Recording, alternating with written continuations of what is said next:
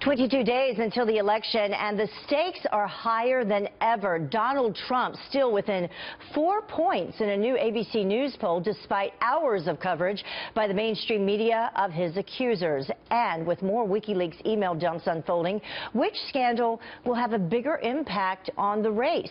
Here to weigh in, VP of Communications of Democratic Group Emily's List, Marcy Steck, and conservative contributor for TheHill.com, Kristen Tate. Thank you both for joining us early this morning.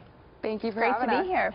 So let's begin with this first one. I mean, in terms of the Trump accusers, the WikiLeaks scandal, what do you think has had a bigger impact, and will any of them ultimately impact the race, in your opinion?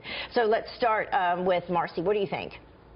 Sure. Well, I think that what we've seen is that there is a national trend line here towards a tight election. We knew from day one that this was going to be a tight election, and that hasn't changed much. Sure, we saw a poll yesterday, 4 points down. We also saw a poll yesterday, Wall Street Journal, NBC, Hillary Clinton up 11 points. But you want to know what? I think that this is actually a lot closer to that 4 points nationally. But the way that these scandals have actually borne out, what I'm looking at is really about where women voters are. And what we know is that women voters decide election. They're 53% of the electorate.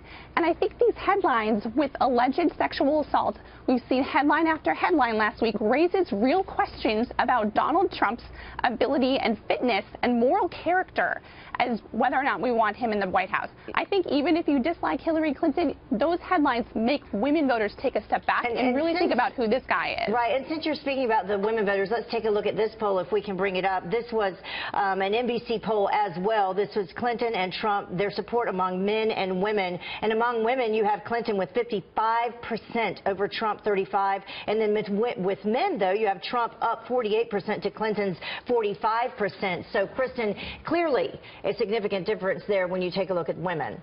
Yeah, absolutely. Trump does need to broaden his support against women, but with women. But here's the bottom line: Hillary has to beat Trump. Trump has to beat Hillary and the media. The liberal media is coming after Trump with everything they've got. You know, over the last week, NBC, CBS, and ABC covered the allegations against Trump constantly, but all three networks only spent a combined 24 minutes covering WikiLeaks. But despite this, I mean, Trump has been pretty resilient. He's only down 4 points right now. So I think the big loser of the last few weeks has been the mainstream media. I think the ordinary American is waking up to the fact that the media is so biased, and many people are kind of tuning out at this point. Yeah, and speaking of that bias, if we can just pull this full screen as we go to the next topic. This was specifically asking about that Access Hollywood video, and does it disqualify Trump from being president? And 53% of people say no to that, Marcy. So what does Trump need to do this week and at the final debate to win? Well, look, I think that Donald Trump owes American women a real answer about these allegations. I think that there are a lot of women who are curious about the truth here. They want to hear from him. What's the real deal, and does he have the moral character to lead?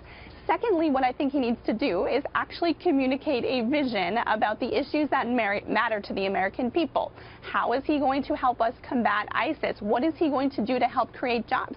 We have seen Donald Trump make these debates, take these opportunities and make them about personalities and make them about insults, not actually about issues.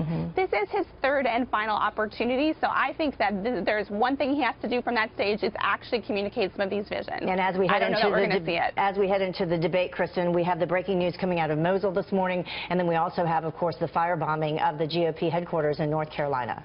Right, yeah, you know, I think Trump nailed it in the last debate. He ran circles around Hillary, and that really firmed up his support in his base. In the next debate, he's got to pull a rabbit out of his hat. He has to broaden his appeal to women specifically and also minorities. And the way he can do that is focusing on the issues and not making this into a squawking match about, you know, personal scandals. He's got to paint a vivid picture of how liberalism has destroyed our inner communities, how it's hurt our economy, and he's got to show voters how Hillary Clinton has really destroyed everything she's touched in government. And he can do that if he stays on the offense. He can't be on the defense anymore. All right, our very own Chris Wallace will be debating, so I know that it will certainly be the best one yet to come. Thank you both for joining us, Marcy Steck and Kristen Tate. Appreciate it. Heather.